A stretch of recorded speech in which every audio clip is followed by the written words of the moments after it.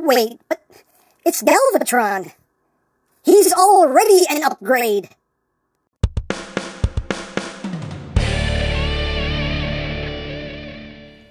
Hey!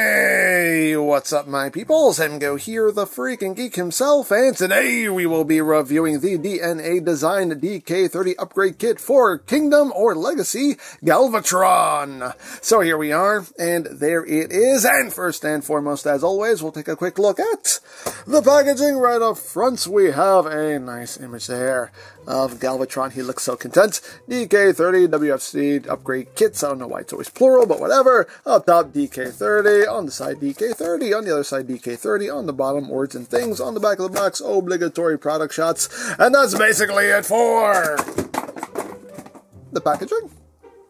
Then, moving right along, here we have the upgrade kits for Galvatron. Now, just to reiterate, yes, this will work with either the Kingdom or the Legacy Galvatron. It's the same figure, so duh, of course it'll work for both.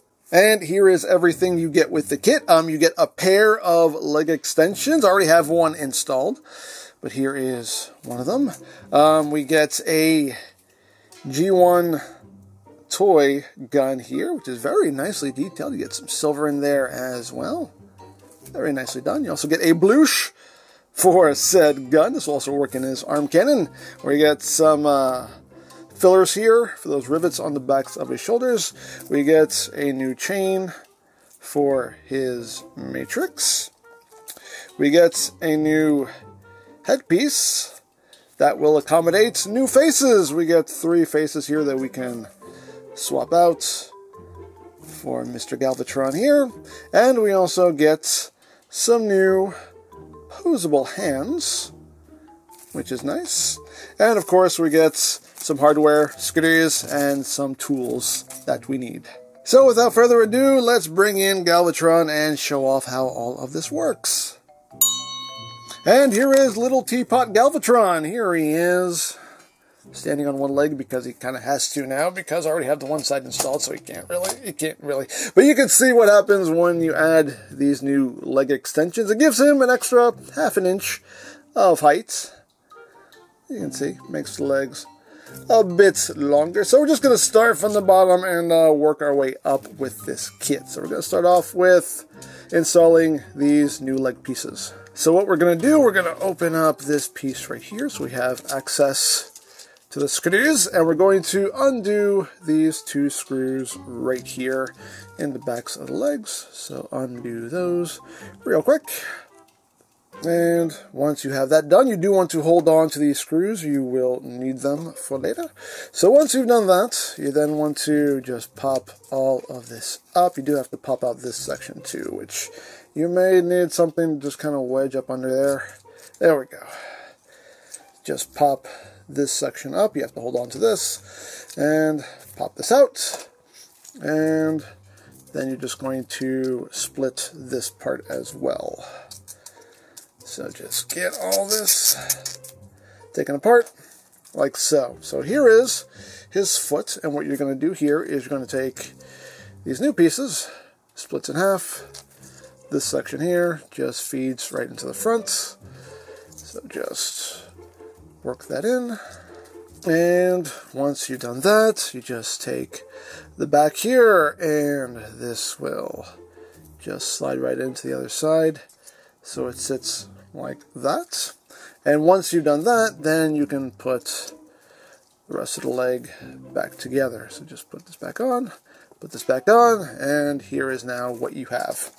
So then you just take all this, put this all back onto the leg, slide this piece back in, like so. Now they do supply you with a screw for the new section here. So you use this screw for the bottom, and you use the 2 existing screws for the top part of the leg. So you're just reusing these. And once you have all that going, now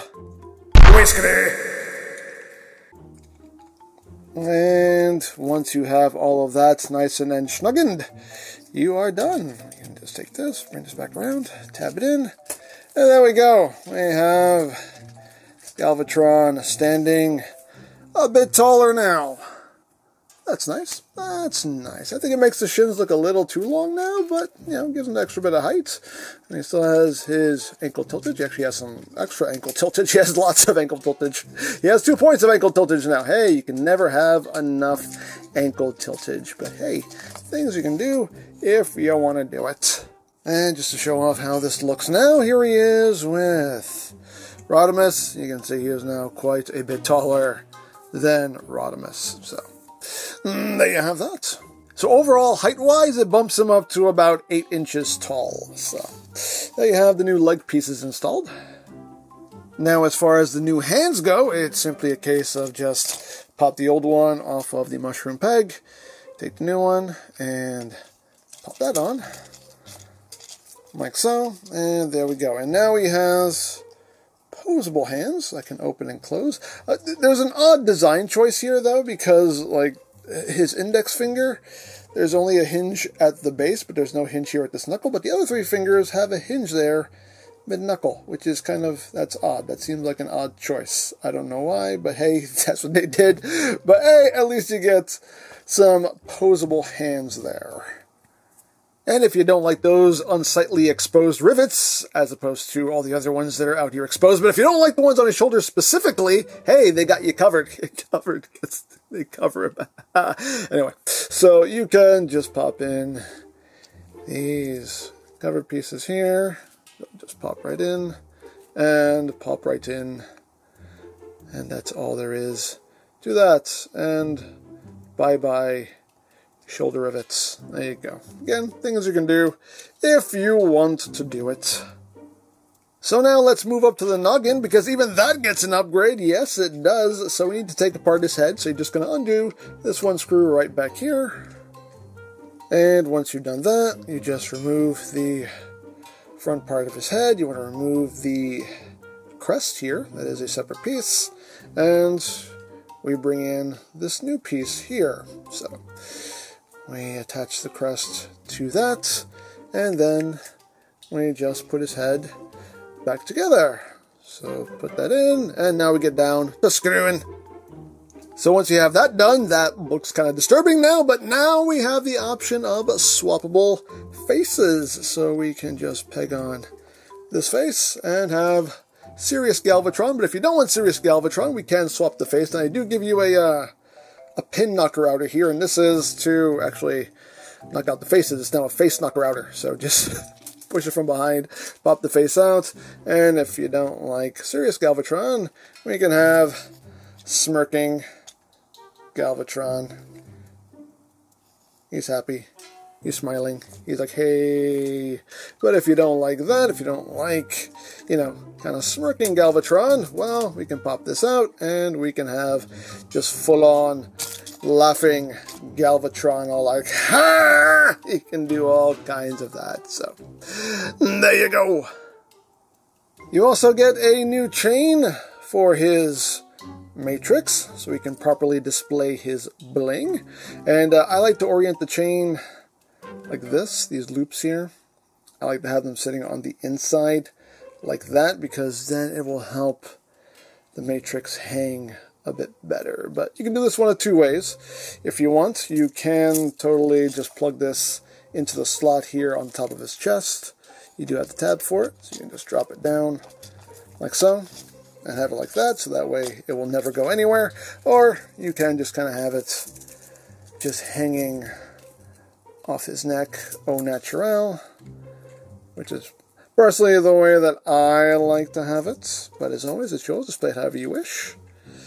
But you can have that going on if you want to. So you have a nice new chain for his matrix.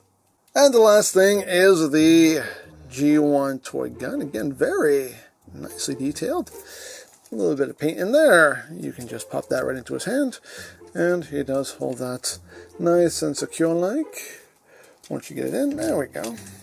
Plug that in like so, so you can pew pew bang bang, pew pew bang bang, and all of that good stuff. You do also get a blouche for it, which is quite nice. Again, this will fit into his big old cannon as well, so it works with either one. Plug it into that, and we can do a big old Galvatron blouche. why not? It's an upgraded Bloosh, an upgraded Galvabloosh.